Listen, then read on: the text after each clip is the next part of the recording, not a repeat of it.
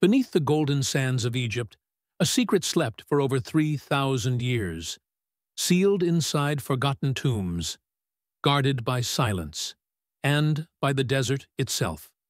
But now, a strand of DNA, no wider than a whisper, has broken that silence. A genetic fingerprint, preserved in mummified flesh, has begun to speak. It tells of kings who were worshipped as gods, of dynasties that shaped the ancient world, and of a lineage far more complex and unexpected than history ever dared to record. From the Valley of the Kings to hidden laboratories, science is unwrapping a truth buried deeper than the pyramids themselves. The question is no longer who the pharaohs were, but where they truly came from. And the answer could rewrite the story of Egypt forever. For over 2 millennia, the pharaohs of Egypt have stood as symbols of divine power and eternal glory. Their monuments pierce the desert sky, their treasures gleam in the halls of museums, and their names echo through history. Ramses, Tutankhamun, Cleopatra. Yet, for all the splendor carved in stone, one mystery remained unsolved: their true biological origins.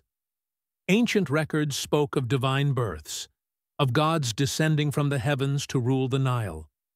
Greek historians told of foreign dynasties, while Arab chroniclers hinted at rulers who were not entirely Egyptian by blood. Across time, theories collided, fueled by fragments of archaeology and whispers of migration.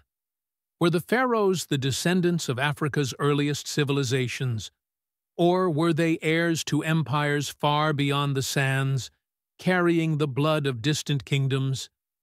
The question haunted Egyptologists for generations. And now, with the arrival of cutting-edge DNA analysis, the oldest dynasty on Earth was about to face the truth.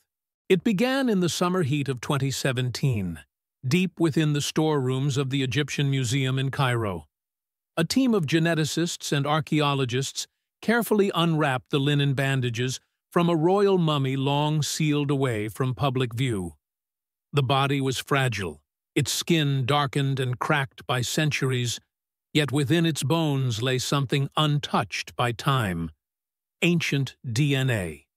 Extracting it was a delicate dance against decay. Using sterilized tools and protective suits, the scientists removed tiny bone fragments from the skull and femur, sealing them instantly to avoid contamination. The samples were then transported under armed guard to a state-of-the-art genetics lab, where ultra-clean rooms and negative air pressure ensured no modern DNA could interfere. When the first sequences appeared on the screen, the team realized they were staring at a code older than the pyramids themselves. This was the first true genetic voice of Egypt's ancient rulers, and it was ready to speak. In a lab shielded from the outside world, every movement was slow, precise, almost ceremonial. The DNA was fragmented, as if time itself had shattered it into thousands of microscopic pieces. Reassembling those fragments was like solving a puzzle with most of its pieces missing. The scientists used next-generation sequencing machines, capable of reading billions of genetic letters in a single run, searching for patterns that could match known populations from across the ancient world.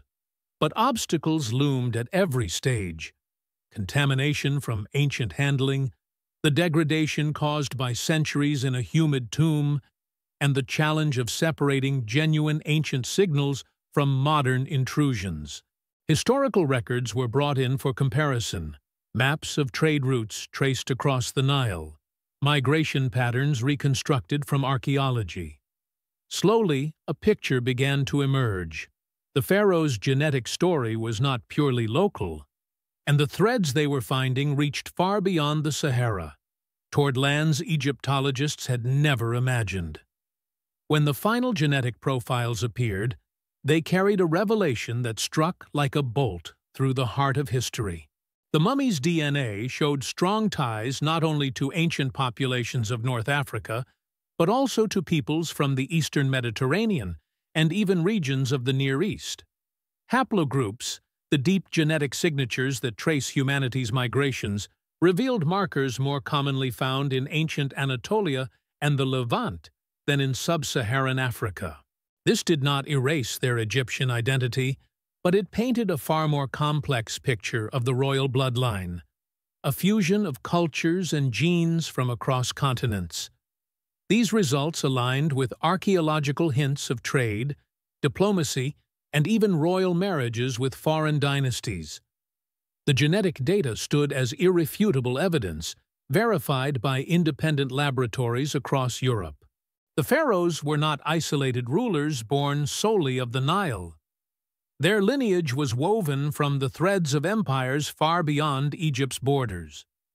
To understand how such a diverse genetic heritage reached the throne of Egypt, scientists and historians turned back the clock to the Bronze Age. This was an era of vast trade networks, when ships laden with cedar wood, copper, lapis lazuli, and grain crossed the Mediterranean and the Red Sea. Envoys traveled between kingdoms, forging alliances sealed not just with gold, but with marriages between royal houses. Foreign princesses arrived in Thebes with their entourages, bringing their customs, languages, and bloodlines into the heart of the Egyptian court. In times of war, prisoners of noble birth were taken from distant lands, some rising to positions of influence within the palace. Over generations, these unions left their genetic imprint, blending the Nile's ancient dynasties with the peoples of far-off coasts and mountains. The pharaohs, it seemed, were not the children of one land, but the heirs of a world that met and mingled long before modern borders existed. The revelation shattered the centuries-old image of Egypt's rulers as an isolated, purely native dynasty. Instead, it unveiled a truth far richer. The pharaohs were living proof of humanity's interconnected past. Their blood carried the memory of distant seas, foreign mountains, and ancient alliances that shaped the course of civilization. This discovery forces us to reconsider not only Egyptian history, but the very idea of cultural purity in the ancient world. In reality, borders were fluid, and power was often built on the blending of peoples and ideas. The DNA hidden for millennia beneath layers of linen now speaks louder than any carved hieroglyph, telling us that Egypt's greatness was born from connection, not isolation.